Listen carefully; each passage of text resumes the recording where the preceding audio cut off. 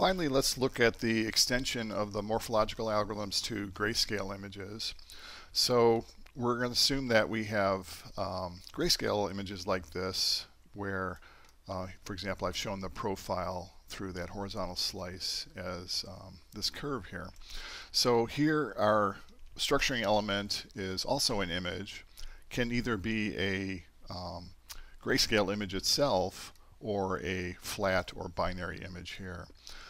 For this lecture, I'm just going to focus on the flat or constant binary structuring elements.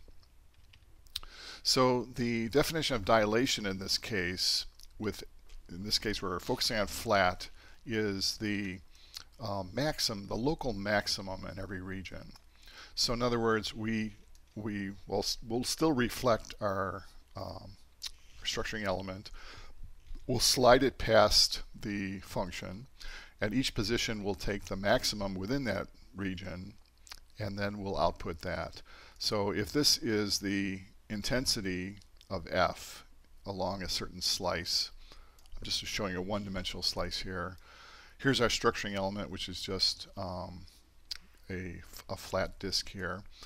What I'm going to do is essentially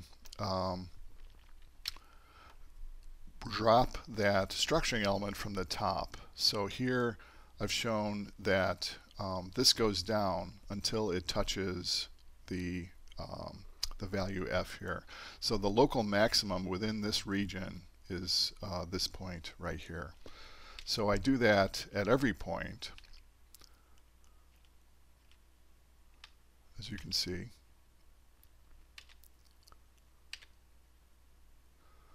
And then that's my output. It's basically wherever I had those local maximums, namely this here. So it has increased the overall intensity by taking these local maximums. The definition of erosion is taking the local minimum. So we slide the structuring element past the values of f. At each position we take a local minimum. So essentially we can think of that as coming up from the bottom until we get to the point where the structuring element touches the function f. And that essentially reduces the overall intensity by taking the local minimum. So an example on a real image, here is the input image, here is the erosion, so it makes everything darker, lowers the values. Here is the dilation, so it makes things brighter. So we can put those together just like we do for the binary images to form opening and closing operators. So opening is erosion followed by dilation. Closing is dilation followed by erosion. So just like we had an interpretation in the binary case, we have a interpretation in the grayscale case. Opening says push the structuring element up from below, take the highest values achieved at every point.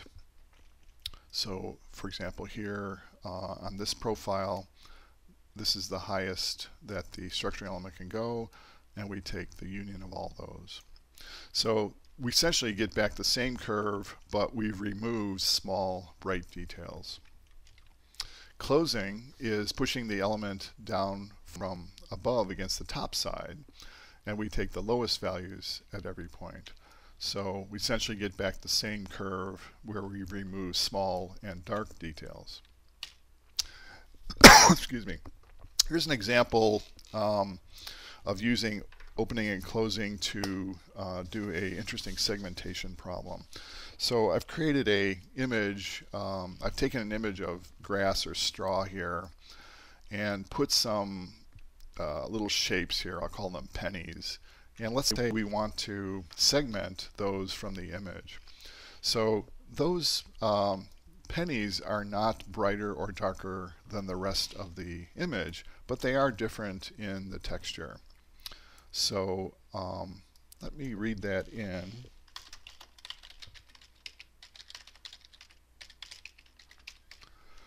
That's a color image actually, so let me convert that to grayscale.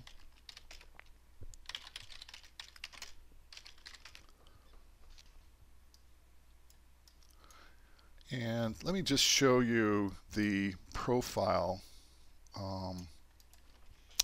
using IM profile so you can see. Let's see, let me pick. How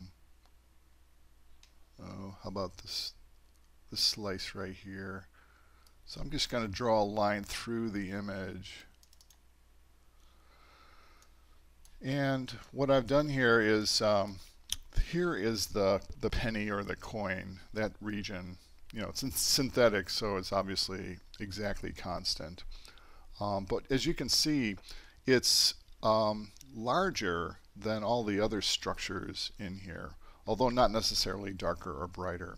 So what we're going to do is open the image. Namely, we're going to push a structuring element up that's about this size. At this location, it fits completely inside this part here. But all these other pieces, it's not going to get that high.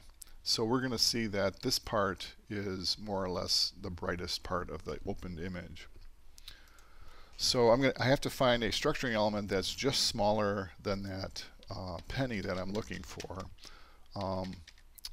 I've just looked by hand, and it's like a little bit larger than radius 6 here. So I'll go ahead and open that.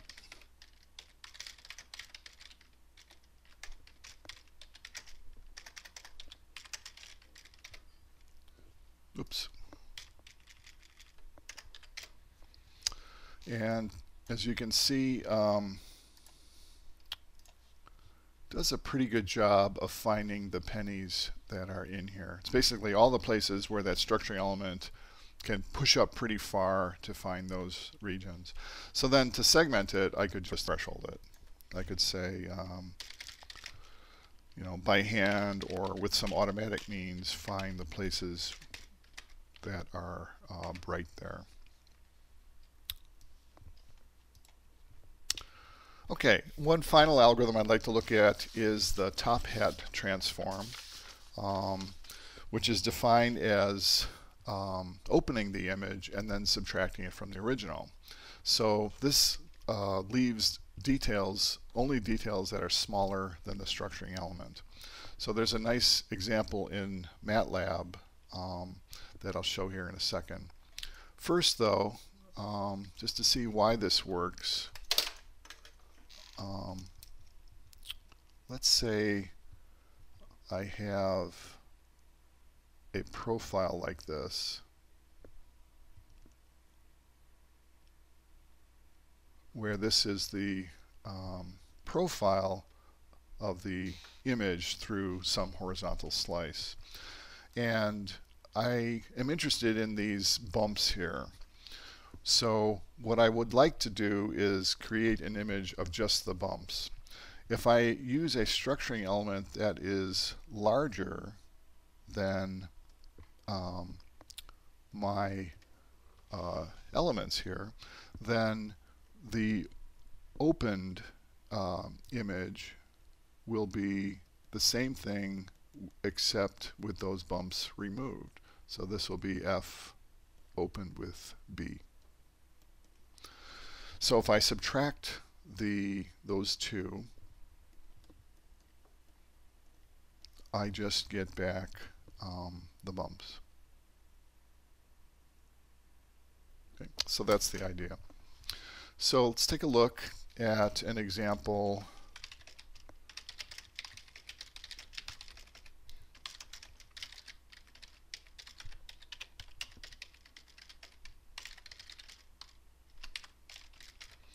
So here's an example of grains of rice. The background is changing though, so it is not constant like that. So it's difficult, for example, to segment those pieces.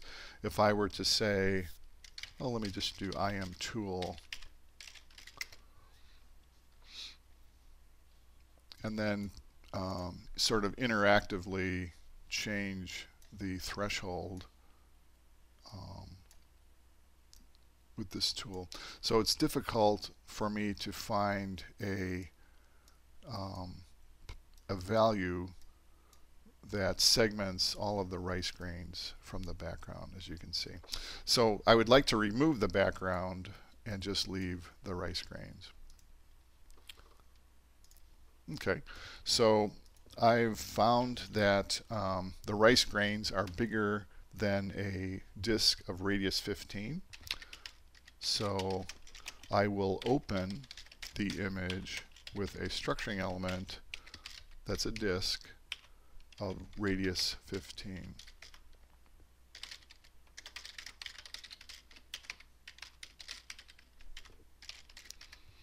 And that gives me the background. Actually, let me display it without the empty brackets here. So anyway, you can see I've captured the background here. It's smoothly varying. So if I subtract that from the original image,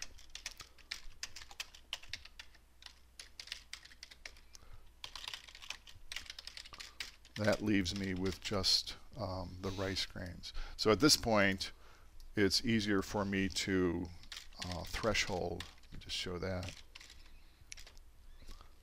If I were to use this tool, there's a nice break between the rice grains and the background. So in summary, morphological algorithms are a useful set of tools for extracting features of interest in a binary image, including finding connected regions, filtering out very large or very small regions, finding the boundary of regions, filling in the interior of regions, and finding the skeleton of a region. Morphological algorithms can be extended to grayscale images. What does dilation and erosion mean for grayscale?